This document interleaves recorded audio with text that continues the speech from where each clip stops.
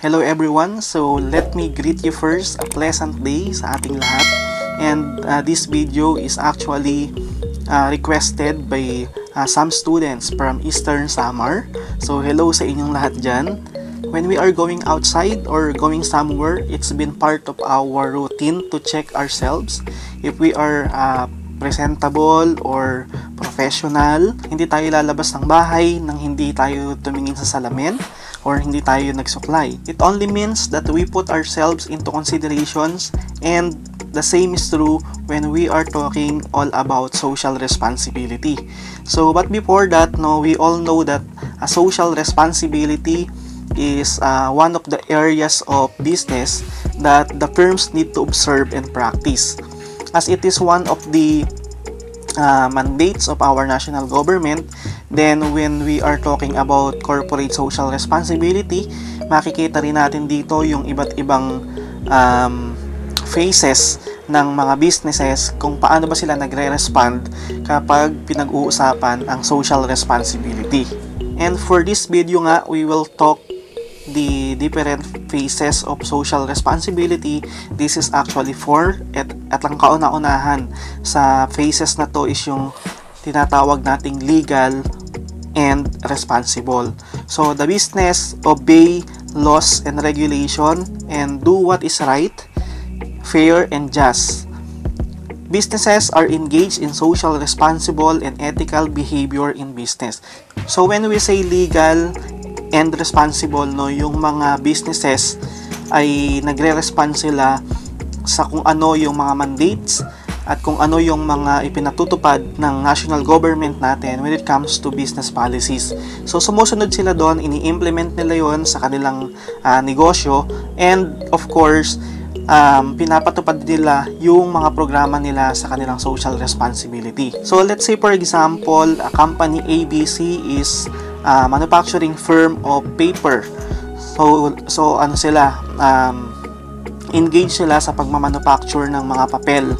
And nowadays we are so much aware and we are so much concerned about the natural environment, including our trees, and now sa sitwasyon ng industriya sa paggawa ng mga papel dito sa ating bansa, the firm should consider the different mandates of our national government concerning about the protection of our natural resources. So this paper manufacturing will be considered legal and responsible kung sumusunod sila sa mga policies, rules, and different regulations being implemented by our national government. And at the same time, of course, pinapractice nila ang pagiging socially responsible nila towards their different stakeholders. They are considered legal and responsible if they give importance to ethical code of conducts. Okay, the next one is the legal and irresponsible. So the firm obeys laws and regulations and do what is right, fair and just. However, the business is not engaged in socially responsible and ethical behavior. So let us use the same example, si company ABC as a paper manufacturing company.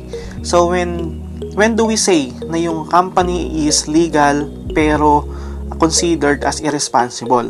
So kapag sumusunod sila sa mandato ng ating national government about business policies at ginagawa nila yung mga dapat gawin regarding sa tamang pag-i-implement ng business, pero hindi nila pinapractice ang social responsibility, it means the business is irresponsible because it do not put any considerations towards their stakeholders. Example, the business is legally operating in the country, may mga business permit sila, nagbabayad sila ng tamang tax sa gobyerno, But the problem is they are continuously cutting trees na walang any sense of sustainability para mas marami lang silang ma-produce na product sa market. So it means that they are legally operating pero hindi naman sila socially responsible. That is the second phase of social responsibility. So the third one is illegal and responsible. In this time, the company do not obey laws and regulations and do not practice what is right, fair, and just. But the firm is engaged in socially responsible in business. So in this phase, si company naman is nag-operate nga sila ng illegal pero they are socially responsible. So meron pa rin silang sense of responsibility sa society na kinabibilangan nila. So take note that the firm is socially responsible alone. Hindi sila pwedeng i-consider as nagpa-practice ng ethical behavior dahil hindi nga sila nag-ooperate ng legal at hindi nga sila sumusunod sa mandates ng ating national government.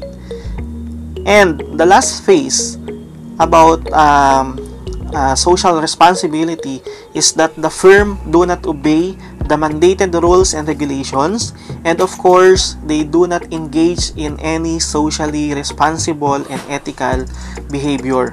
So in this point in time, yung mga business organizations ay illegal and irresponsible. So actually this is the worst among the four. The business in this phase of social responsibility seems to be illegal and irresponsible. Hindi nga sila sumusunod sa mga business policies and engage sila sa mga social irresponsibility activities. So ano ba yung example ng social irresponsible activities? So kapag ang isang negosyo ay gumagawa ng hindi maganda para sa kanilang mga stakeholders, okay, hindi na isa sa alang-alang yung interest ng kanilang mga stakeholders such as environment, community, society, and other stakeholders. So they are doing wrong in relation to those stakeholders. Nagpa-practice sila ng social irresponsibility. So meaning to say, kapag ang company ay hindi sumusunod sa kung ano yung batas na ini-implement ng government pertaining to the legal operations of business, and at the same time engage sila sa mga social irresponsible activities, nandun sila sa fourth phase ng social responsibility. Okay, so these are the four phases of social responsibility. I hope that through this video, nakatulong tayo sa ating mga mini-mentor na students from Eastern Samar. So thank you and God bless everyone.